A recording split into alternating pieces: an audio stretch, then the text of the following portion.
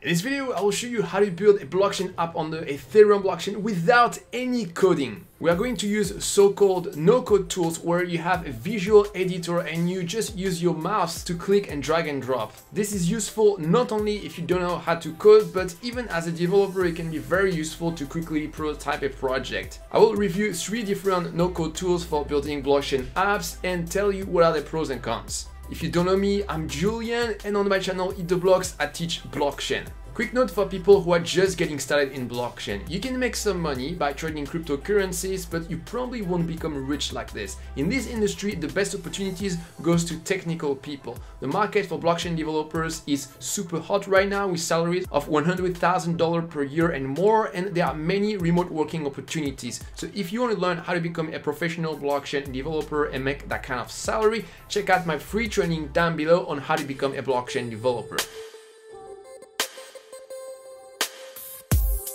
Before starting to build a blockchain application, you need to understand the architecture, even as a non-coder. First, we have a smart contract. This is a small program that runs on the Ethereum blockchain. This is what makes blockchain apps so special. The code of the smart contract is immutable, meaning it cannot be changed. It's also unstoppable. Once you deploy the smart contract to the blockchain, there is no way to change its code. That's why we need to make sure everything is correct before deploying the smart contract.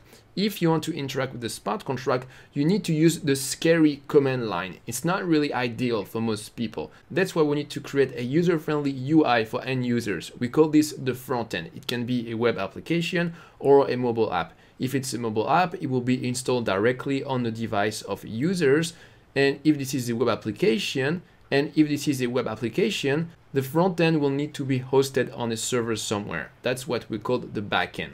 Our blockchain app is this whole thing: backend, frontend, and smart contract. We also call this a decentralized application or a dApp. Okay, so now you are a pro in blockchain architecture. Next, let's see how to create a blockchain app with some no-code tools.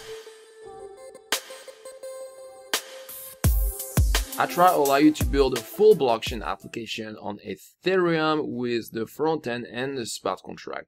First, you have to register and you will have access to your dashboard.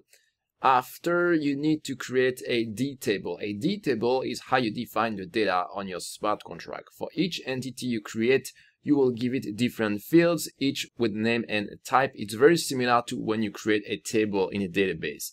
When you are finished, you need to deploy the D table to the blockchain. Each D table is a smart contract on the Ethereum blockchain. Before you deploy it, make sure that you have defined your D table properly, because once the smart contract of your D table is deployed to the blockchain, it's not possible to modify it anymore. Atra supports the Ethereum mainnet as well as the Ring-B testnet.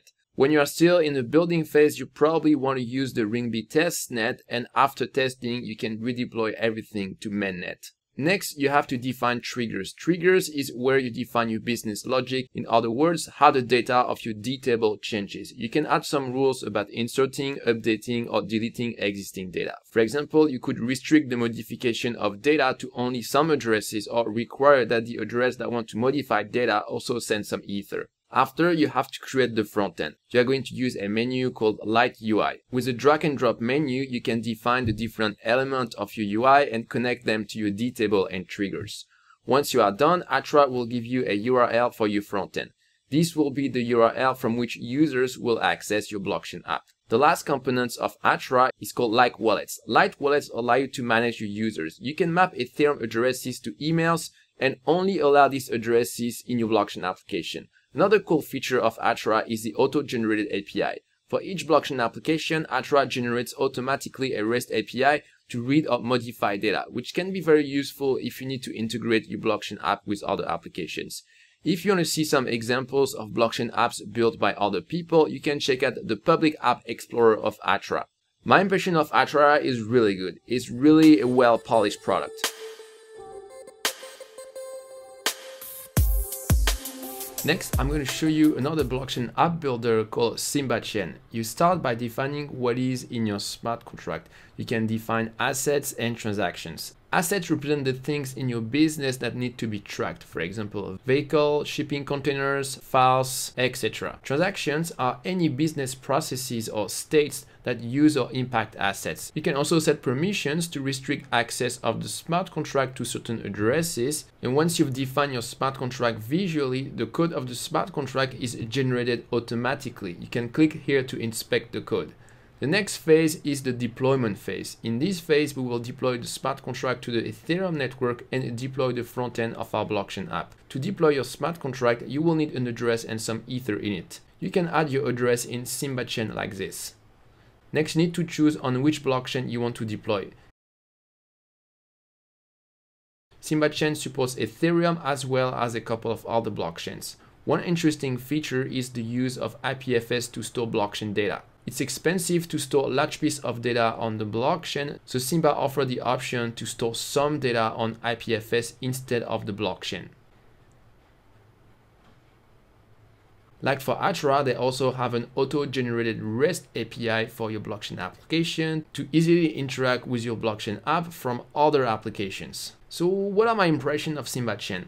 I like that they have the option to store data on IPFS. I also like that they have the option to deploy to several different blockchains beside Ethereum. However, I didn't really understand the system of graphs for building smart contracts, and also found that the UI wasn't really great.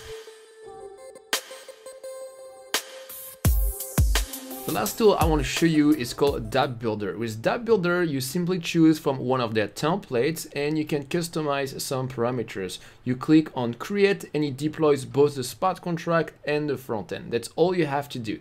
My impression of Dappbuilder is that it's definitely more simple than other blockchain app builders. However, it's much less flexible since you can only choose from one of their templates. Also, when I tried to deploy my blockchain app, there was a bug and it actually didn't work. I checked their social media and there hasn't been any activity for a while. So I'm actually not sure if the project is still alive. So out of all these no-code app builders, which one to use to create your blockchain app? The one I like the most is Atra.